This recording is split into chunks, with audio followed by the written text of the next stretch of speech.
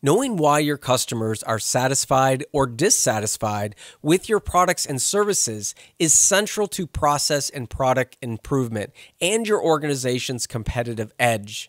But how do you best understand the voice of the customer and turn that voice into actionable information? Using the unstructured text data that your organization is collecting in the form of surveys, reviews, comments, or logs, you should make the next step to not only find out which phrases, topics, or words that your customers are using, but also whether or not the customer is satisfied or dissatisfied and why. Using term selection and sentiment analysis additions to Text Explorer in JMP Pro 16, you can now gauge how positively or negatively people feel about something based on their comments and then use that information to build better predictive models. The term selection option in Text Explorer adds the ability to perform data-derived sentiment analysis for identifying and scoring terms most strongly associated with a performance measure, typically a rating or classification.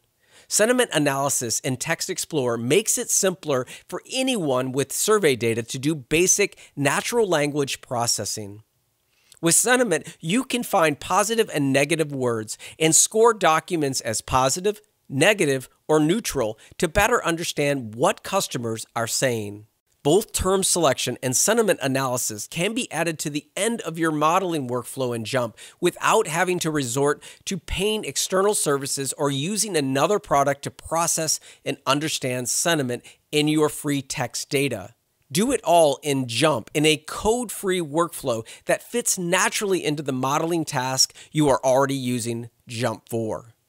Managing your customer's experience is not optional. By extracting actionable information from your customer's feedback, you can more efficiently hear and react to the voice of the customer to improve your products or processes. To learn more about term selection and sentiment analysis, as well as other new features in JMP Pro 16, visit jmp.com/new.